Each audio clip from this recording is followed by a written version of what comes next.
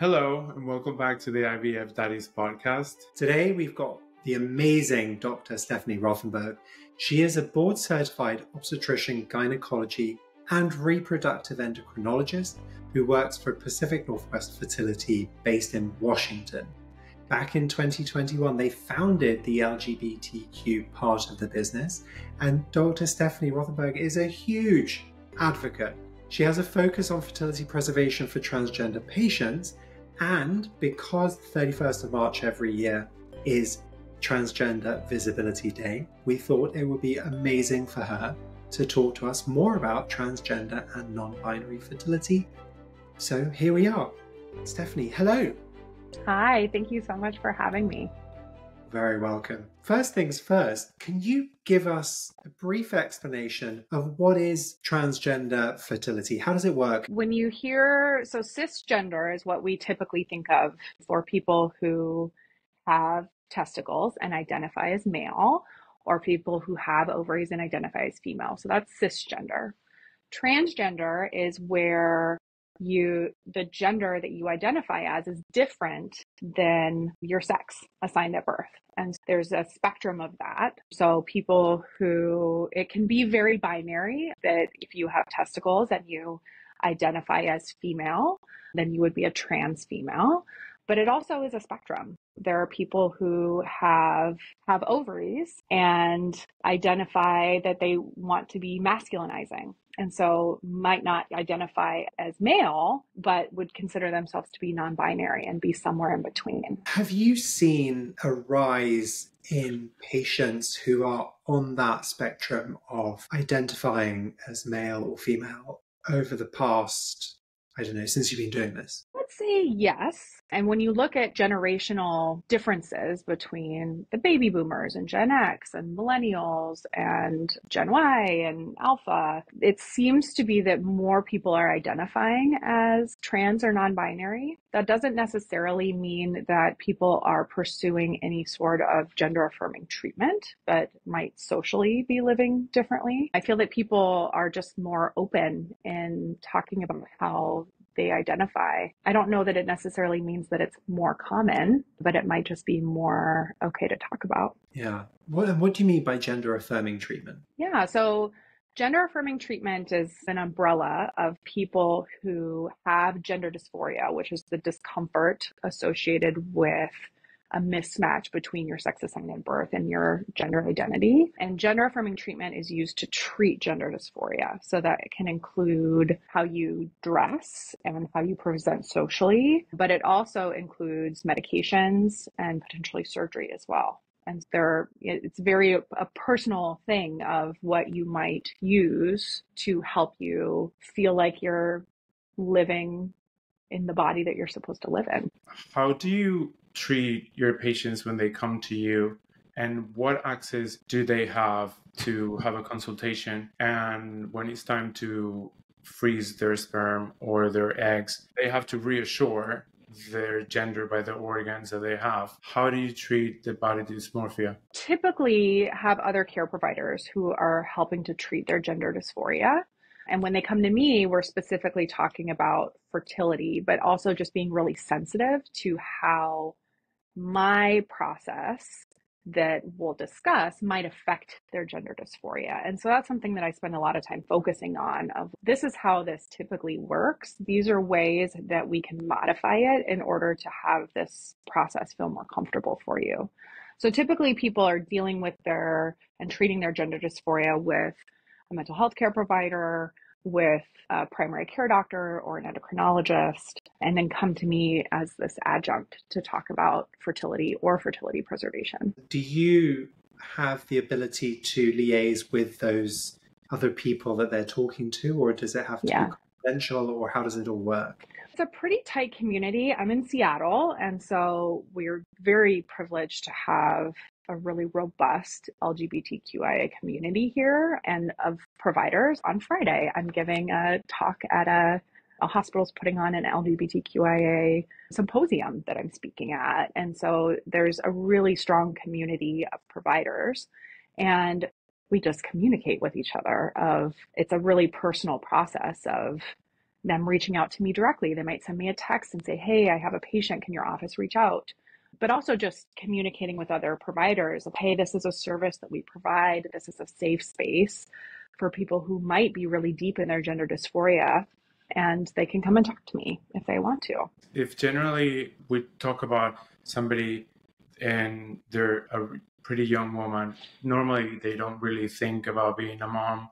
And a person that is transitioning, on top of that, having the idea of creating a family, sometimes is not in the books. And I know now that we have a movement where we have a lot more support from parents to have their kids transition. And how is the difference from a person that transitioned post puberty or a person that is transitioned prior puberty? Yeah, so it's a really interesting question. So when we think about adolescent fertility preservation, like that's a very specific group that has really special considerations. And the initial kind of study and data is looking at adolescents and their desire for fertility preservation is actually in cancer patients. And you would be really surprised of how many of these kids know that they want to be parents someday. This kind of assumption that maybe kids aren't able to think about that or don't have thoughts about whether they want to be a parent someday. That's not universal. There are a lot of kids who are like, I want to have a kid someday. And so it's really important to ask and include them. The interesting difference between transgender adolescents who are thinking about fertility preservation and cisgender kiddos who are doing cancer treatment is that transgender children are much more likely to say that they want to build their family with adoption or foster care compared to cisgender kids who are more likely to say that they want to use their own genetic material. And there's some really interesting kind of theories about that, like why would that be? And I was speaking with a psychologist who treats a lot of kiddos with gender dysphoria. And one of her theories is that a lot of these kids aren't sure that they're going to have a partner someday who loves them, who would that they would want to raise a family with, and aren't totally sure that they're going to survive. Right? That they're so deep in their gender dysphoria, which is really hard to hear. And they want all children to be loved and supported. And so really gravitate towards the idea of adoption or foster care. And so we do see a smaller proportion of transgender kids seek fertility preservation compared to cisgender kids with cancer. And it's still in the beginning part of trying to understand like why that is. But that's one interesting theory. Which is fascinating because when you think about it, we all want to be loved.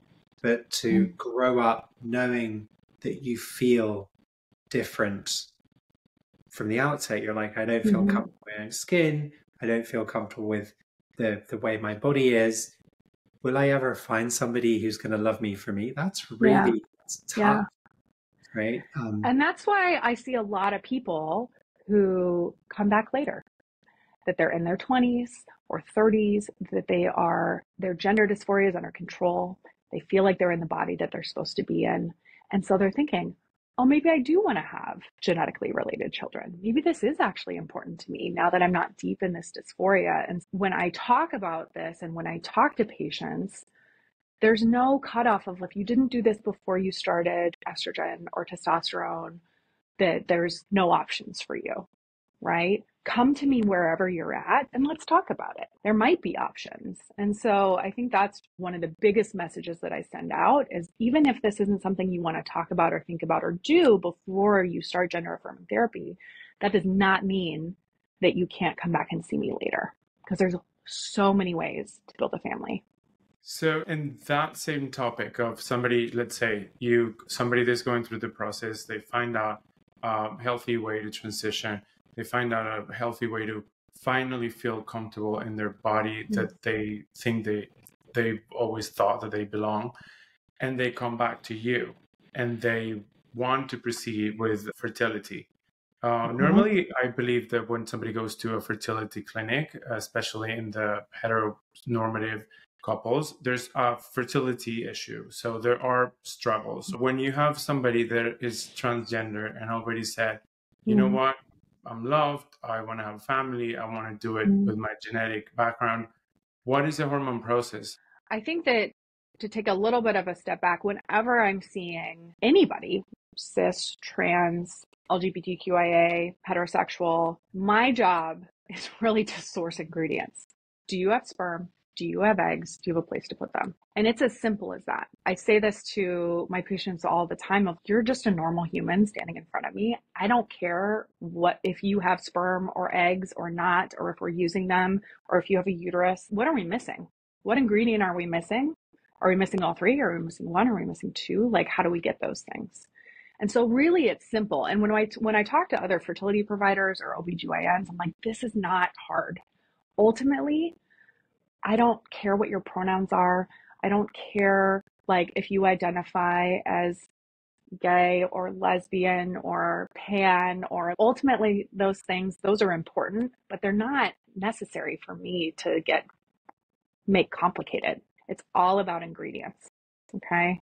And that's just the normalizing thing. And I think that people find that really soothing of, oh, I'm just a normal person. I'm not like this super special person that's really challenging. It must be quite refreshing as well to sit in front of a doctor and say, you are you, and I need these three things, and we're going to get them one way or another. So you focus on that, you being you, and I'll focus on what I need to do my job. That's got to be so liberating for them. I think it helps them feel comfortable faster, because it's intimidating to come to a fertility doctor, no matter who you are.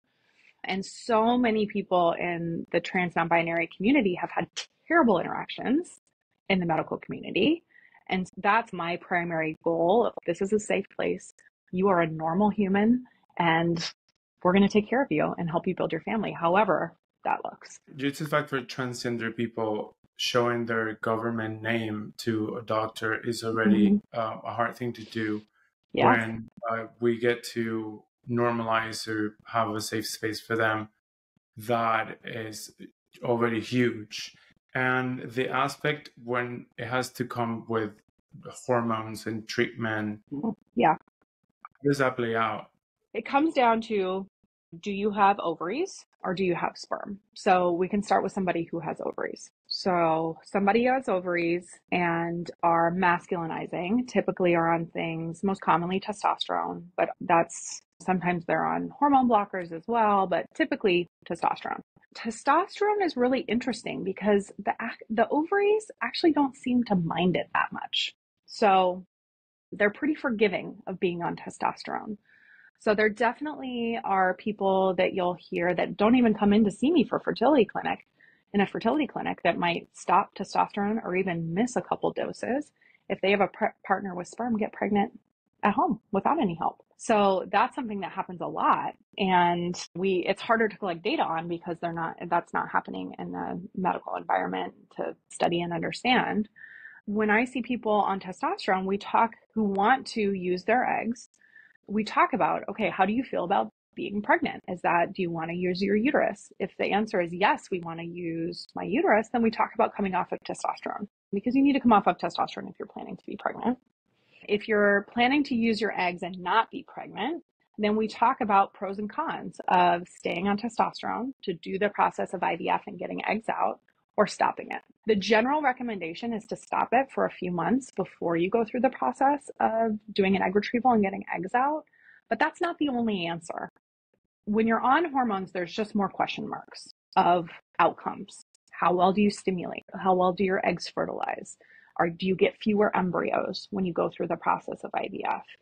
Are there any effects on kiddos who are exposed to testosterone? So there's more question marks here, but from what we know with the limited amount of data is that actually people do pretty well of getting eggs out. And it's really based more on their age, how many their ovarian reserve, and these things that we look at for cis women going through it. I have a pretty frank discussion of pros and cons. If going off testosterone is a deal breaker, then maybe we don't go off testosterone.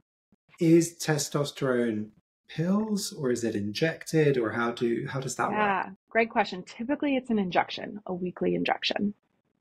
That's the most common way. It also can be done topically, like creams or gels, but typically it's injections, weekly injections. And this is a little more of a basic human anatomy Yeah. question. Apparently, women are born like you mate your eggs in your mother's womb. Mhm. If you haven't hit puberty and you want to freeze your eggs, where are those eggs? Yeah. The most eggs that somebody with ovaries ever has is when they're a 20-week fetus. Okay. So 6 to 7 million eggs. By the time you're born, it's down to 1 million. So already eggs are just like Oh my getting God. out. By the time you hit puberty, it's about 300,000. At the age of 40, it's about 25,000. And by the time you hit menopause, it's about 1,000. So the way that the ovary works every month is, I'm going to doodle for you if that's okay. I'm a doodler. So the ovary has these little follicles in there that are called antral follicles, and they have immature eggs in them. Okay. And at the beginning of the month, the brain sends down a hormone called FSH, follicle stimulating hormone. And that's how the brain talks to the ovary. And there's a big pool of eggs that hears that message, and they actually compete against each other. And only one wins and ovulates, and all the rest of them die. It's super inefficient. Okay. This is how you go through millions of eggs in your life, even though you don't ovulate millions of times. Every month, you're just wasting them. So what we're doing with ovarian reserve testing is we're trying to estimate the size of that pool.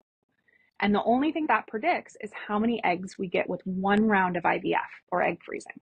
Because what we do in that process is basically just a big trick on your ovaries, where we give you more of this hormone to try and stop that competition between the eggs and just get more eggs to grow at once.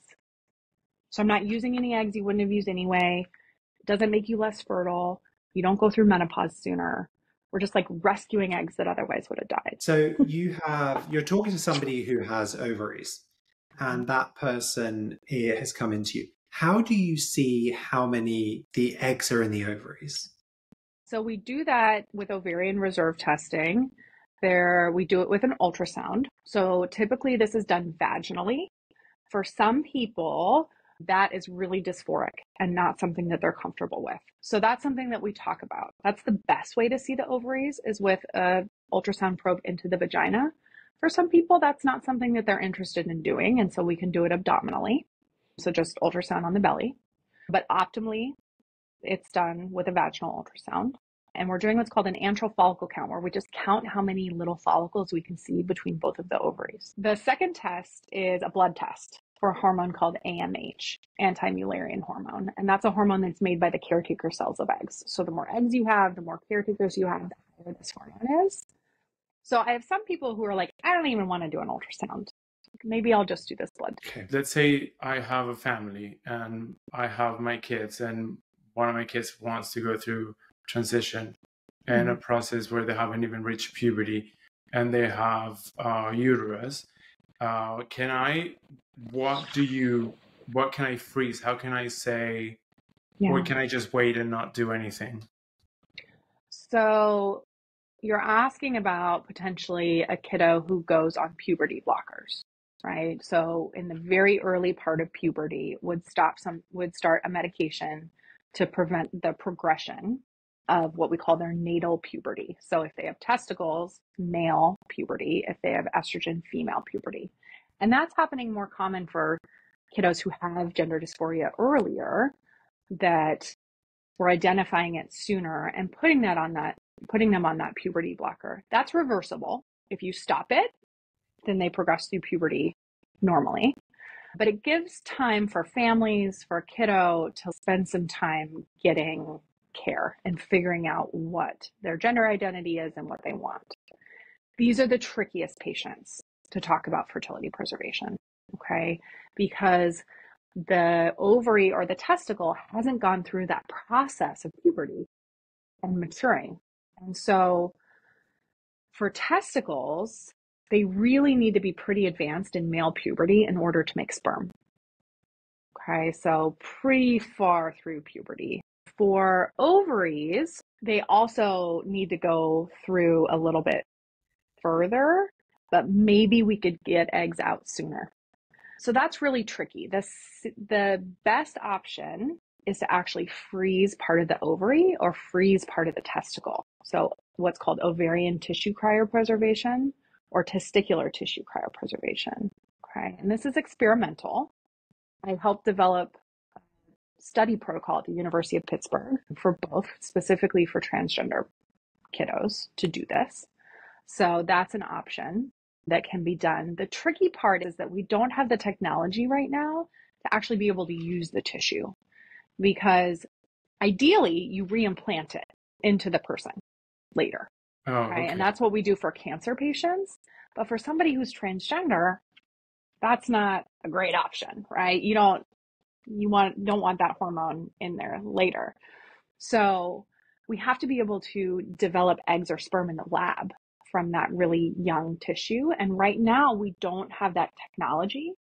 But for a child who's 12 and wants to have a child in 20 years, there's a decent chance that we have that technology in 20 years. So that's still considered experimental. But for a lot of, when I see families or children who are early in puberty, most of them don't say, oh yeah, let me just stop my puberty blockers. Let me just go through my puberty that I don't want in order to have eggs or sperm. That's not an awesome option. I guess also you are listening to them. You're listening to what they want. Yeah. So a question for you. So that tissue, how is that done? Do you take a biopsy? How does it work? It's a surgery to take out part of one ovary or part of one testicle. So it does involve a surgical procedure. So it's not without risk, and also can, especially for taking out part of the testicle, you're sore afterwards. And so that might be dysphoric as well, of if your penis and testicles are really dysphoric, having a sore scrotum doesn't sound very fun. So that might be a deal breaker. So I feel like what I'm hearing is that it plays a lot of psychological issues more than the biological issues to do this. What do you think is bothering people to have allowed transgender people go through IVF? Or what are the obstacles that you think they face or you face when it comes to progress to create a family for transgender people? I think some of the challenges for patients who want to come and talk about fertility, I think for young people who are transitioning, they have to have a supportive family. Insurance coverage, the vast majority of the time, is not going to cover this type of care. And so that's a huge barrier. So if you're young and you're 14, 15, 16, 17, like, you have to have a parent or a guardian who's invested in this and is going to help you facilitate this. And sometimes I just talk to parents. I don't actually talk to the child. Does somebody need the legal document to confirm if you're underage? Yeah. So for our consent forms, you have to have a parent or a legal guardian sign the consent. We have a consent portion, and then we have an assent. That's what the patient signs. But from a legal standpoint, yes, you have to have a supportive parent, unless you're like legally emancipated. And it gets really tricky when we start talking about reproductive care. It gets legally messy. And this comes back into when I think about talking to people, they want to feel safe, secure, heard, and cared about. And I think if you are 13, 14, 15 going through this and your family's not supportive, that's got to be super hard and feeds into that whole emotional dysphoria and confidence. It's got to be so tricky. Yeah. When you are talking to teenagers who are in that situation, I mean, are you even allowed to talk to them? Yes, I am allowed. And sometimes I'll speak just to, if you have a 16 or 17-year-old, that they'll be the primary driver. But I think more commonly, much more commonly, I would say 90% of the time, there's a parent who's there on the consult. And I talk to both of them.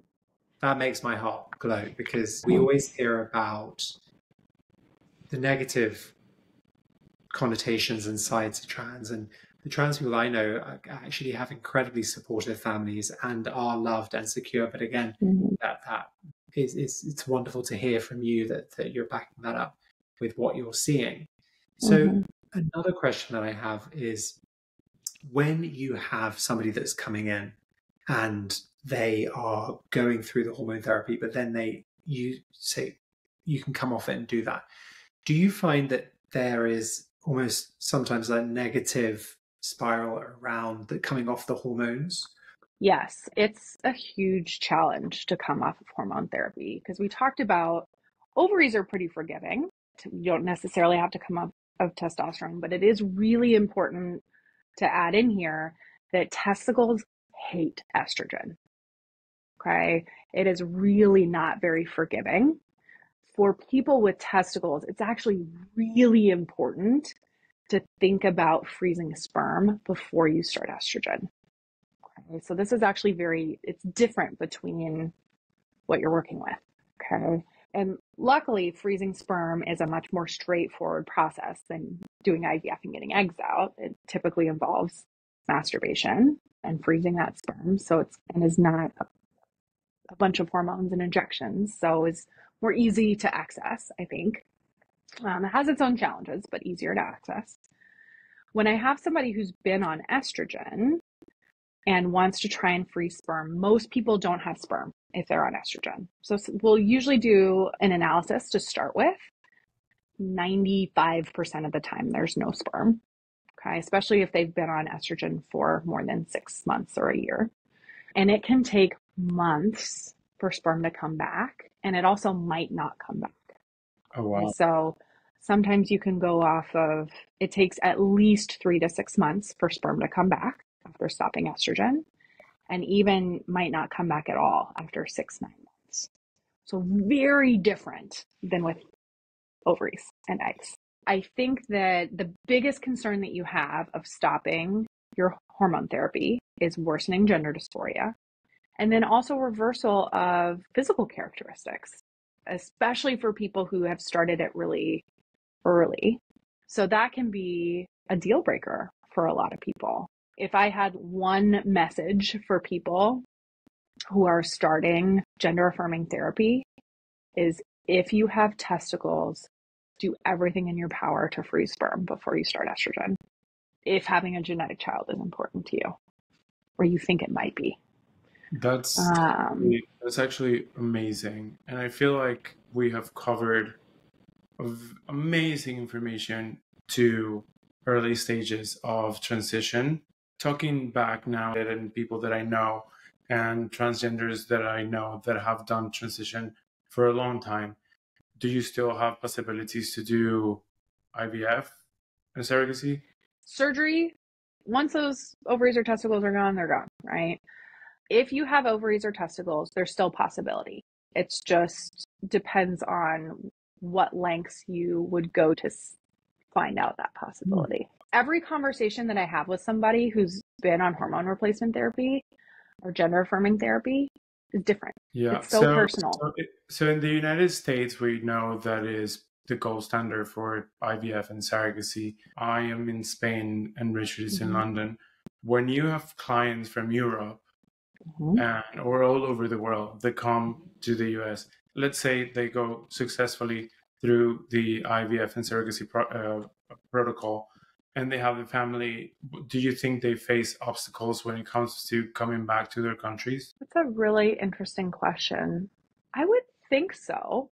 Even when I have people who are not from Seattle, like here I am privileged in this like wonderful LGBTQ community. I have people who come to me from other parts of the United States where it's not a very accepted process, right? We know that surrogacy is not legal in a huge part of Europe, right? So I would think, yeah, that's going to be potentially a challenge. I don't know that I think being a parent, being trans or non-binary, being a parent, it's going to have a different flavor of challenges, but I don't know that it's necessarily more challenging. It's challenging across the board and just maybe challenging in a different way. Very interestingly, we actually are interviewing a trans family coming up. So for all of our listeners, I know, watch out for that one. But I think one of my biggest takeaways from this entire conversation is that it isn't a choice as to whether or not being a trans person exclude you from having a family. You can do it. We just need to prepare for it and even if you haven't prepared for it, come and talk to us to figure out what the options are. I think that's Yes. my main takeaway from what you're saying. Yes, absolutely. I see individual people or I see couples who might not have any of the ingredients. No eggs, no sperm, no uterus. So then we talk about using an egg donor and a sperm donor, or using a donated embryo and using a gestational carrier. So you don't have to come with any of these ingredients to go through the fertility process and have a family. You just come as you are and let's figure out. That's my job, is to source all those things. You don't have to figure that out. That's That's my job. that's amazing because that could happen to anybody. Actually, I just read in the news that it was born the first baby out of a uterus transplant. Mm-hmm. Would that be an option for a transgender person that removed their uterus? That is a great question. Yeah, there's been over 100 babies now that have been born from uterus transplants. They all have been cis women who were born without a uterus or had their uterus removed. But yeah, there's been discussion in kind of the trans fertility community of why, if somebody was born with testicles, why couldn't they have a uterus that's transplanted in there? So I think I think theoretically, yeah, it's possible.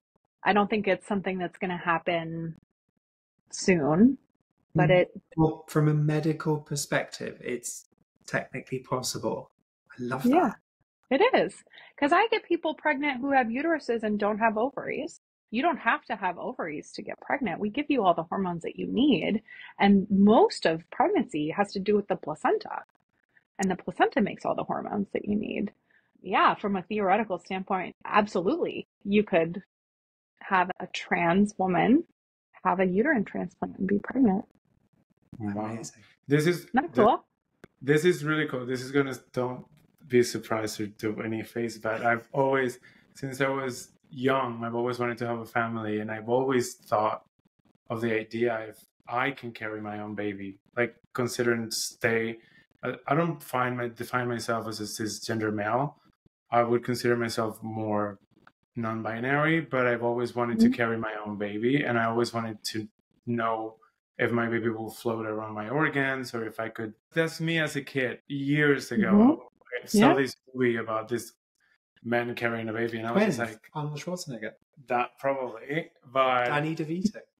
but Yeah. but I've always wanted to imagine if a man can just get a way to carry a baby and not. Well, you'd have to have a C-section. No, I mean, from a medical standpoint, it's possible. Yeah, it's interesting to think about. I think that in my career, that will happen. And one question, what do you think you would like to give away to people that you think is not talked enough, or that is a misconception that you feel like you have to repeat yourself constantly? I think that there is never a wrong time to talk to a fertility doctor. I'm happy to educate people, even if they have no intention of doing any sort of fertility treatment. It's never wrong to schedule an appointment and talk to a fertility doctor. I think that's the biggest thing. Try not to be intimidated. I also think that it is really important to be selective about what fertility doctor or fertility clinic you go to. Not every fertility clinic is going to be knowledgeable and affirming. And even in my clinic, we care about this a lot. We think about this all the time. We think about it from the way we make phone calls, to your intake forms, to all the way down to having a baby, right? There's so many points in the process that we really try to do our best to be gender affirming. And we still make mistakes, right? We still don't do it perfectly. And that's something that I tell my patients, like, we care about this a lot, but we are not perfect. Okay. But we care about your experience. And so I do think that being intentional about what fertility clinic you go to is going to be important. Why are you interested in transgender, non-binary fertility? What got you into this? I was like a big weirdo when I was a medical student, and I was really into, I thought I wanted to be a pediatric oncologist, so take care of kids with cancer. And I got really into learning about fertility preservation for cancer patients. And this was like later aughts when it started to become more of a thing in the literature and like all of the studies about ovarian tissue preservation and things like that. And I was like, this is so cool. How do I do this? I was like, oh, I have to be a fertility doctor. So then do OBGYN training for 4 years and then 3 years of a reproductive endocrinology and a fertility fellowship. And when I was a fellow, I started really getting into like, why aren't we applying this to more people? Why are we just thinking about cancer patients? Why aren't we thinking more about age-related fertility decline? Why aren't we thinking more about transgender people? Like, how can we need, there's a big empty space here. And so I started getting involved in it really early and helping with that momentum, which is really exciting in some of the earliest publications. And I just feel really passionate about people having their family when and if they want one. And that goes from just reproductive autonomy as the most important thing. If you don't want to have a family, don't. If you don't want to be pregnant, don't be pregnant, right? Make your own choices. If you want to have a family, we want to have all of those resources available to you. And I want you to say, no, thank you. I don't want to do fertility preservation, rather than saying, I should have done fertility preservation. I want you to make that choice. And that's really important to me. Really beautiful to hear, because the liability behind the medical industry, insurance companies, people who don't want to try new things, and having somebody that not only is an advocate but a passionate about it, works in a clinic, the entire clinic is an advocate for accepting come as you are. Yeah, I think my biggest takeaways from what you said are there are options, and come as you are. Be you. Let me do my job. You be you. I think that is so beautiful. And I think on that note, we've taken up too much of your time. We're going to have to call it a day. But just remember, anybody who's listening, just be you. Let us do our job. I love that. That is amazing. So, Stephanie, thank you so much for your time. I have a feeling we're going to be asking you back for more. So watch. Always happy. Please, because you just open a Pandora box of questions, because everything that you have said, it has been so illuminated. I feel like it's been like taboo to talk about it, and you have touched topics that have answered like questions and created new questions that I feel like I want to have you for hours on end. Well, who wants to get pregnant? Thank you so much. Thank you. You're so welcome. Thank you for having me.